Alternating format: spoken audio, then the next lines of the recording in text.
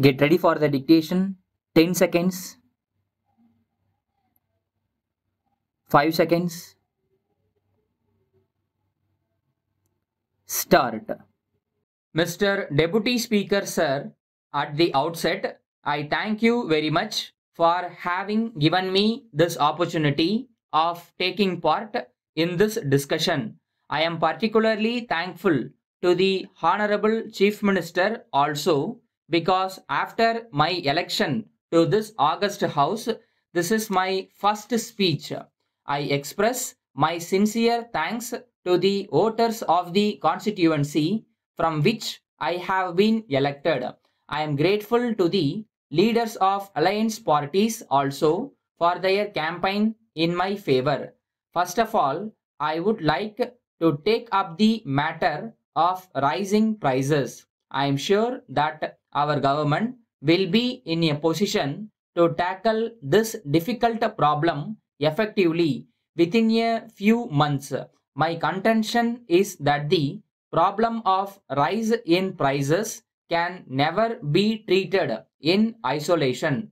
Those of us who have a stake in planned economic development would always feel that this has to be treated in an integrated manner together with a number of problems which are also important.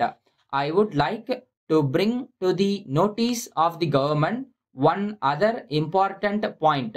If we treat agriculture as an industry, a number of benefits that are made available to industry now for its development will become available to agriculture also. Then I would like to say a word about technology. It is a well-known fact that we rely more on manual labor for our agriculture. So there is no improvement beyond a particular stage. I request the government to take steps to introduce more modern methods to increase the yield per acre. Then I would like to touch upon the effort taken by the government to improve the standard of education. It is an accepted fact that the allotment being made in the budgets of every year is on the rise.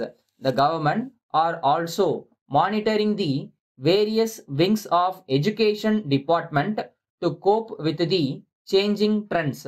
I request the government to give priority to the important needs of the school-going children. The government should see that all students get their textbooks in time. There is a general complaint that new books are not made available in time to meet the actual demand when the schools reopen after vacation. The teaching community should be alive to the changing situations and impart education to the students. They should not lag behind when compared to other states. In this connection, I am confident that the government will also look after the welfare of the teaching community. We have to bear in mind one other important matter, and that is about the public distribution system. The government are taking steps to supply food articles at subsidized rates to the people below the poverty line. Though the subsidy element is more, the intention of the government is to serve the poor and needy in the larger interests of the state.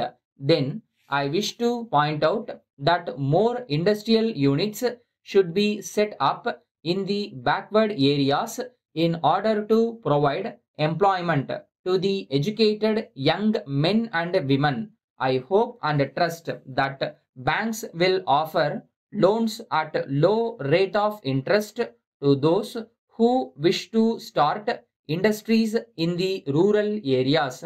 I also want the government to bestow more attention on the laying of roads to connect each and every village. I learned that the government at the center are allotting funds for that purpose. we should make use of those funds and do the needful. I am sure that the people of this state will be benefited by the various schemes of our government. Thank you. Letter dated 10th November 2003 from Ram and Sons, Madurai to Messrs. John Brothers, Chennai. Dear sirs, we are in receipt of your letter of the 3rd instant, wherein you have stated that you have already settled our dues by means of a demand draft for 5,000 rupees. In this connection, we would like to draw your kind attention to our reminder last week. We are very sorry to state that we have not received any letter enclosing your demand draft in settlement of our dues. It is now for you to take necessary steps to find out the cause for the loss of the draft. We fear that it would have been lost in transit.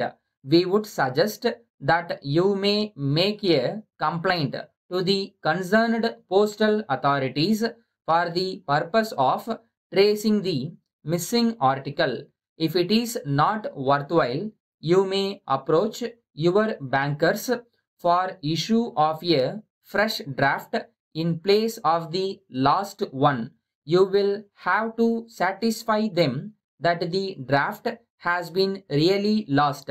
Perhaps this will take some time, and therefore we would prefer to get your payment early and without much delay. If you obtain a fresh draft and send the same to us, we will be much obliged to you. You can get refund of the amount covered by the earlier draft which has been lost in due course of time. Yours faithfully,